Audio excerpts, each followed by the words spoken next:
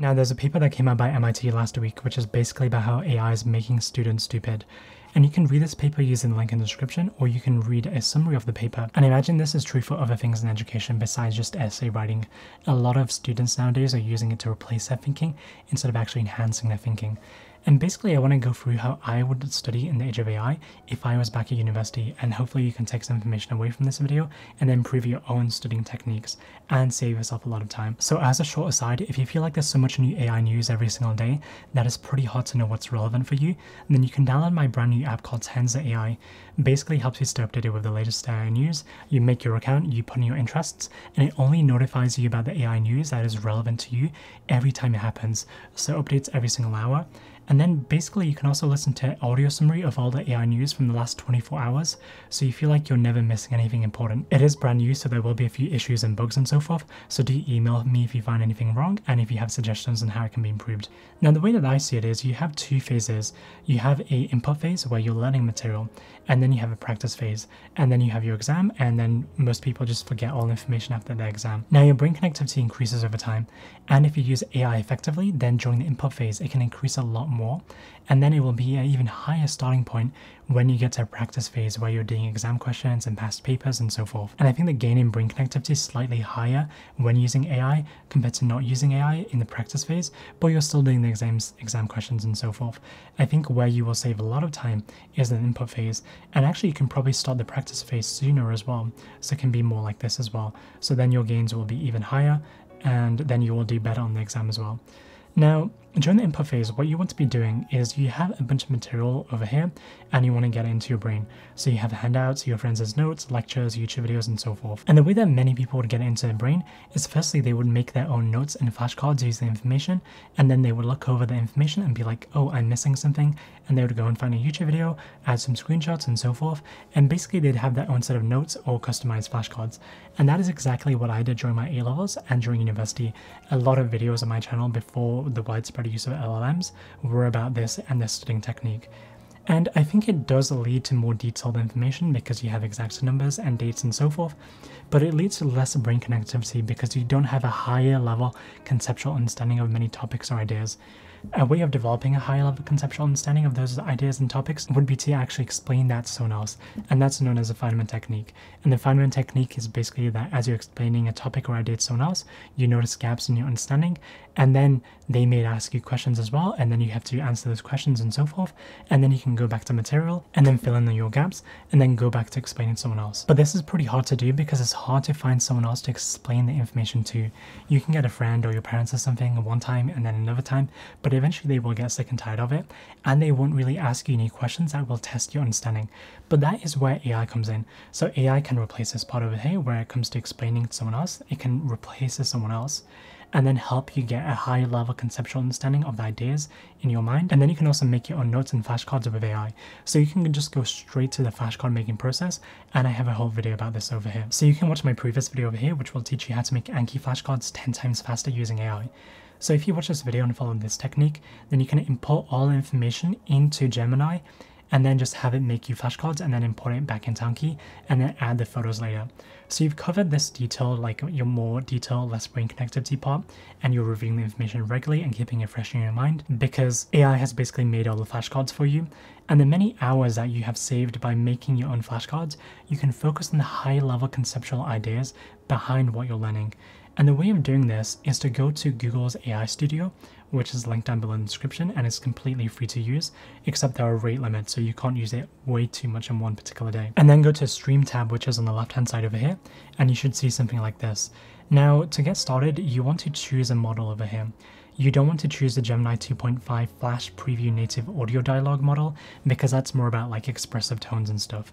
So you either want to choose the Gemini 2.0 Flash 001 model or the Gemini 2.5 Flash EXP Native Audio Thinking Dialogue. It's a mouthful. Now the model numbers may differ slightly if you're watching the video much later, but basically the audio thinking model actually has like more thinking capacity, so it can often be better when you're trying to explain more difficult, conceptually difficult topics and ideas. So I'm going to go for the Flash 0.01 model because it supports screen sharing for now. And then you can choose audio and text over here as output format, and then choose any of the voices that you like the sound of over here. So I'm just going to go for the default voice, choose United States English, and then everything else looks fine. And you may also want to turn on code execution, which can help it when it comes to more difficult tasks. And you also want to turn on grounding with Google search. So you can also search the internet as you're waiting, or like basically as you say something difficult, it can search internet and then double check. And then the rest of these you can just leave off. And then you can go to share screen over here, and then choose your entire screen if you're like going through lecture notes or something, or you can use your webcam, or you can just talk. So I'm going to press share screen over here, and then I'm going to choose this window over here which has some lecture notes. So these lecture notes are ones I used during university, and you can see it over here. And now it will start talking with me. So I'm going to say like, hey, basically like I'm pretty confused about what this is about. Like, can you explain what I'm looking at and what is going on here, and these equations as well? Certainly. The image appears to be a slide from a physics lecture, specifically focusing on the concept of a Fermi gas in 3D, with spin s equals 1/2 and sigma equals 2, exemplified by electrons. Now I'm just basically going to make it stop, but you can see this history over here that when I press, let me just press stop recording, stop sharing, let me press disconnect as well. Now it takes an audio and video of what I just showed it, and then starts to explain it. And honestly, the explanation is pretty good. It's quite surprising. So you can go through any topics that you don't understand. You can have your like window or PowerPoint or any video slide or any image open, and then just have the thing explained to you. And then if I resume the stream, I can also get it to do Google search for me as well. And then if I press audio, which is start recording over here, then I can just do audio only thing. Hey, so can you tell me the difference between fermions and bosons? What is the difference between them? How do I know which one is which? Fermions and bosons are two fundamental classes of particles with distinct properties. Can you search online just to double check? Like, I don't believe what you're saying over here. Okay, I understand your concern. Here's a breakdown of the key differences between fermions and bosons, with examples to help. And just like that, you can see it ran executable code over here, and then basically did a Google search. So it looks at the differences and some examples of both. So it seems to have run 3 different Google searches, and then it just found the information online and then gave it back to me. Now we can also try using the thinking model as well. So I'm going to make a new chat over here, and then choose the audio thinking model over here, and then I can choose a voice that I like. So I'm just going to go for the default voice and turn on grounding with Google search as well, so it is more accurate as well. And then you can ignore all these other settings. But unfortunately right now, I don't know if it's a bug right now, if you do share screen with this, then it can't actually see your screen. So you might want to double check it. If you say, hey, what is on my screen right now? Then it should say what's on your screen. And if it can't, then that thing is not working. So I'm just going to go to talk instead for now, and I'm going to get it to explain some stuff to me. Hey, so what is the difference between fermions and bosons? How do I know which one is which? Are there any examples of either? And why are they even useful? Like, what is the deal with them? Fermions and bosons are 2 fundamental categories of particles. The main difference lies in their spin. Fermions have half-integer spin, like 1/2, 3/2. And now you can see it's thinking over here. So this is a summary of all the thinking I did over here. And something I like to do with the thinking model is to go through the Socratic method. Now the Socratic method is kind of like the Feynman technique. It's a form of dialogue primarily used in teaching, where a teacher uses a series of questions to guide a student to a deeper understanding of a topic rather than simply providing information. So I'm going to start the conversation again and then say, hey, can you use the Socratic method to help me understand this better? So connect to server and then press start recording over here. Hey, so can you use the Socratic method to basically help me understand this information better? Absolutely. I can definitely use the Socratic method for that. So, based on what we talked about, can you tell me in your own words why fermions, like electrons, have certain restrictions on where they can be, while bosons don't? It's because fermions have to follow the Pauli exclusion principle, which states that no 2 fermions can occupy the same quantum state. Exactly. That's the key difference. So, if fermions can't occupy the same state, what does that suggest about how they arrange themselves, say, within an atom? And what about bosons, since they can share states? Now I'm going to say something wrong instead, which basically is that it means that fermions can occupy the same state and they can have the same spin. Actually, that's the opposite of how fermions behave. Because of the Pauli exclusion principle, 2 fermions cannot occupy the exact same quantum state, including having the same spin. It's bosons that can share the same quantum state and have the same spin. Does that clarification make more sense? Now, this may also be a bug in Google's AI Studio because when you click here, it says you can import images, videos, and so forth, but when you press upload file over here, you see I can't actually select any of these PDFs or any videos. But one thing I found I can select is to select text files. So I'm going to actually upload some of my leeches from Anki. And if you don't know what Anki is, like Anki is a flashcard program, and your leeches are basically the cards that you're really struggling with.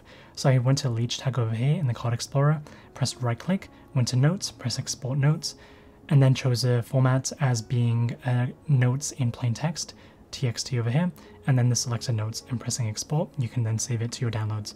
So I've already exported this and I'm going to import it over here and then press open over here. And now it's importing, and then I can have it explain these particular words or flashcards to me. So now it's connected to the server. So then if I press start recording over here, I can say, hey, so I'm really struggling with these words over here. I want to use them in some example conversation to help me really understand the meaning of the word. Can you do an example conversation with me for these particular words? はい、承知いたしました。ディリジェントの言葉を使って日本語で会話を作成しますね。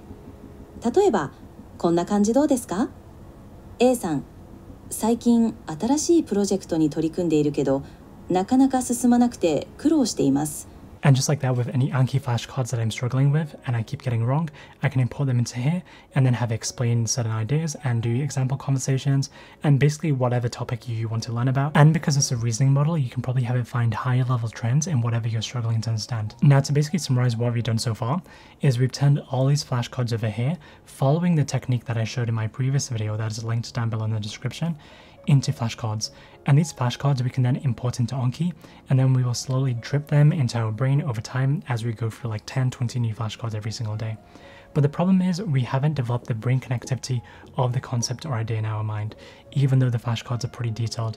So it's more useful for remembering facts than actually developing this high level conceptual understanding. And then we've also used a lot of the same material and grounded it in Google search and imported text files and so forth into Google's AI stream, and then explained ideas to Google AI using the Socratic method, and also developed a higher level brain-like understanding of the ideas by answering the questions and then teaching it back to the model. And then after this input phase, you would apply the knowledge in your topic tests, supervision questions, get AI to generate you questions, or ask you questions during the Socratic method in your exam questions and labs and so forth. And then you can review the information into your brain after getting anything wrong over here. And then if it's not in your brain, you can then go back to the original sources and then update your flashcards, or then try and explain it back to the AI again. Now, this is a whole circle when it comes to understanding a new topic or idea. You have the orienting stage, where basically you can either use ChatGPT or NotebookLM. NotebookLM is a tool for understanding, and there are many videos about it on YouTube. And then you can import all your material, study material, into NotebookLM and understand a high level idea of how this topic relates to many other topics, and then ask questions, and then basically understand a high level idea of how things are important and what things fit where.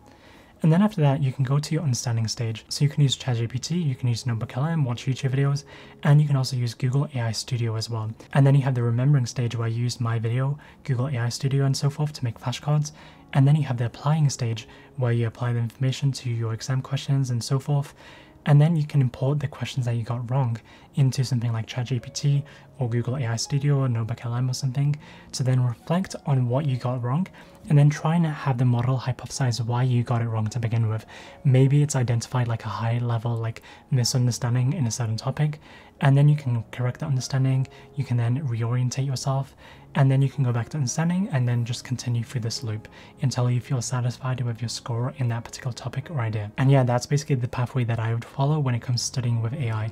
And a lot of the time savings are coming from this stage where you're not having to synthesize all the material yourself into notes and flashcards.